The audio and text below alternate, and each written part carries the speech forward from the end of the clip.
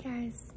So it was another very busy day, but it was good. I did Pilates training this morning with my friend, and then came home and had some lunch and got ready for work, and then I went to work and just got back a little while ago. And so while dinner is cooking, I thought that I would film the Advent yarn opening for the day.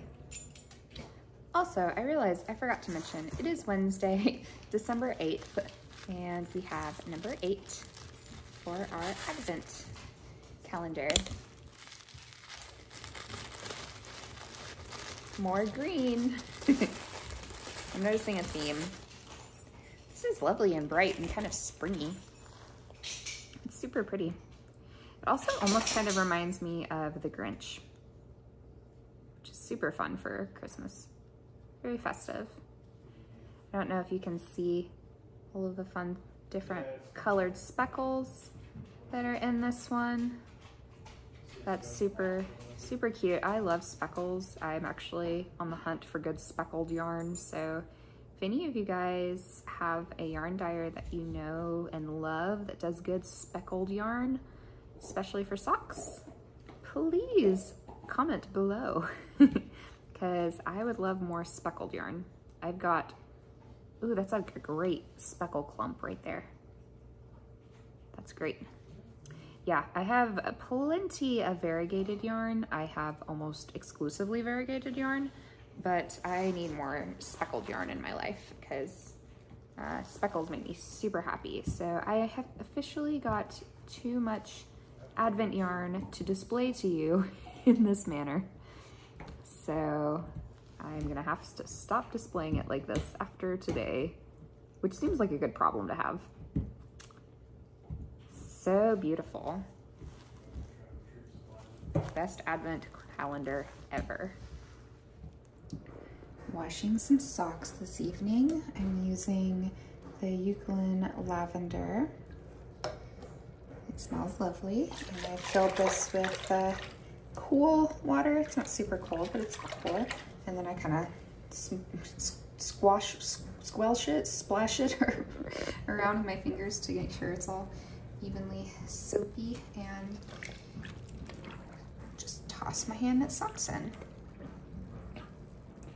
I primarily use my hand knit socks as house socks, so they do tend to get a little dirty. They don't usually like smell gross, mostly because of, I'm guessing, the fact that they're not in shoes, but then also like they are wool, and wool is typically kind of like a self-cleaning fiber. So I don't wash them every time I wear them, but as soon as they start to look particularly gross or dog hair-ish, or not dog hair-ish really, because I can just pull that off with my hands. But I don't know, when they start to look like they're getting like dirty, or if they're starting to just slightly start to smell a little bit, that is when I wash them. So these were both washed or worn several times, but they were right on the edge of starting to get a little yucky, so they are being washed. And you can see the water's changing colors, so they did need to be washed. And I pull all the dog and animal fur off of the bottoms of them first, because since I wear them as house socks, they do accumulate some dog fuzz on the bottom. So I just pull that off first before I get them in the water. And then I hold them underwater and just squish them a little bit to help get the air bubbles out. So I'm definitely not wringing them out or like really agitating them in any kind of way. I'm just like gently squishing them under the water to make sure they get fully penetrated with that soapy water. And then I'll let these sit for probably like 30 minutes or so. I have found it doesn't really matter as long as it's over 15 minutes. I've forgotten them and left them for hours before, and it didn't seem to make any difference because they're just sitting. It's different than if they were in the washing machine, I guess, being agitated. But yeah, see, the water is already kind of gross, so And they are bleeding just a tiny bit, but not much. So both of these pairs of socks you will have seen are a very similar kind of color palette. So even if they bleed a tiny bit, it's not a big deal. But yeah, I'll let those sit for a while and then I will come back and squish them again to work out any dirt that has been soaking. And then I will just very lightly rinse them because this is the no rinse Eucalyptus. So they don't really need to be rinsed, but I just give them a light rinse just to get some clean water squished onto them, just in case there are any lingering dirt molecules. Yeah, I actually really like washing my hand knits. It's part of the charm of hand knit socks for me. So I kind of like sock washing evenings.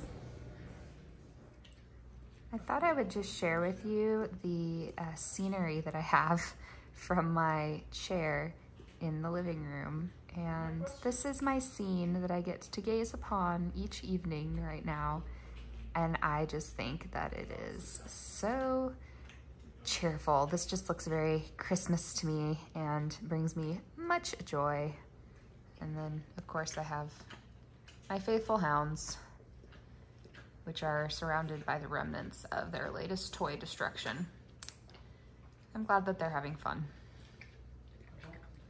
Good morning, guys. I am on a walk with Nolly this morning. We are at one of our favorite parks. It has lots of paved walking paths, which is really great when I've got her because she likes to explore.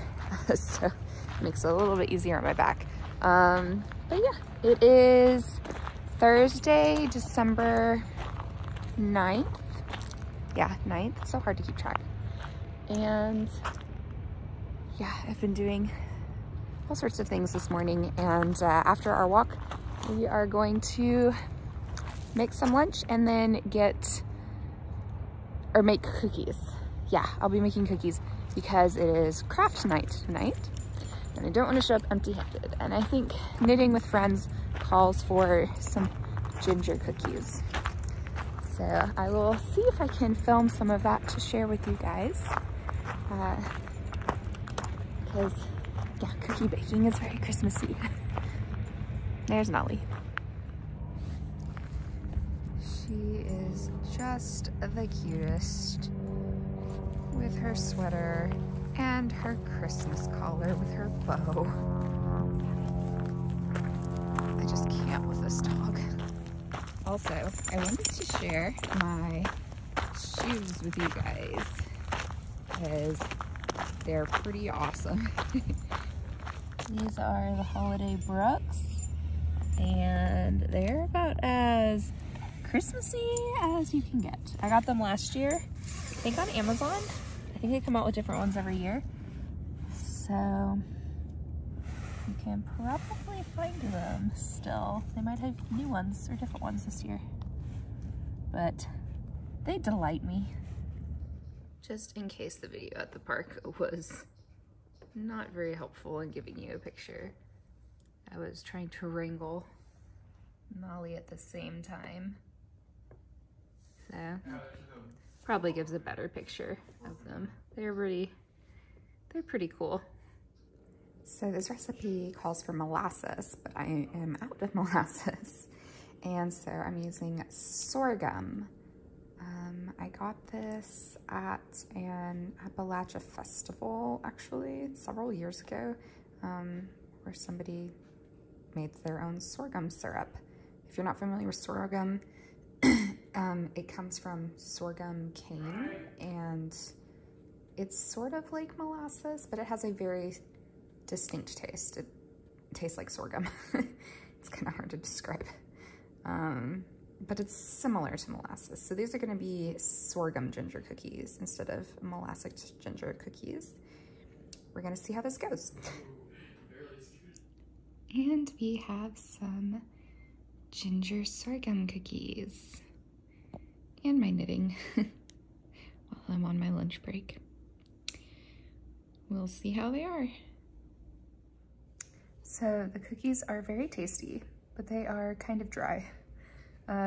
So I don't know, if I make them again, maybe I'll add more butter or something. That recipe was, it wasn't necessarily for like healthy cookies, but it wasn't really for particularly like decadent cookies either. So that might be the problem. I don't know if the sorghum changed the moisture of them at all. I have no idea, but I'll pick up some molasses if I'm gonna make them again, and then maybe add a little more butter or something to them. But other than that, they were tasty, especially with milk. Kind of balances out the dryness a little bit. So can't complain too much. And we have day number 9. Okay, I can't film this in the normal spot because Alex is on mic with people and talking very loudly, so I'm hiding in the closet. Let's see.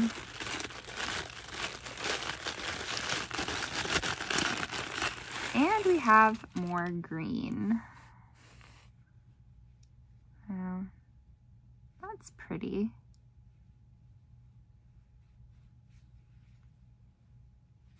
So it does seem like, well, I guess we're only on day 9, so things could change, but it does seem like green is definitely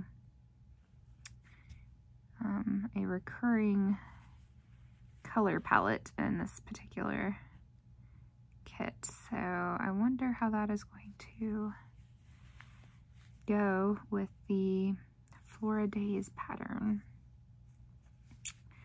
We'll see.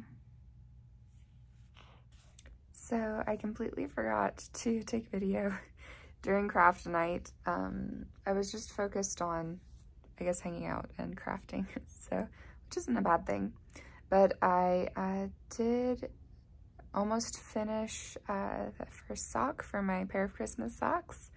I taught another friend how to knit. Is actually the husband of the friend that I taught a couple weeks ago, and he had a lot of fun. He started knitting a scarf and garter stitch in super bulky yarn, and he got almost 2 feet done in the couple hours that we were all hanging out and crafting. So that was really fun, and he really liked it. So it's very satisfying. But yeah, that's pretty much all I've got for today. So I will see you guys again tomorrow.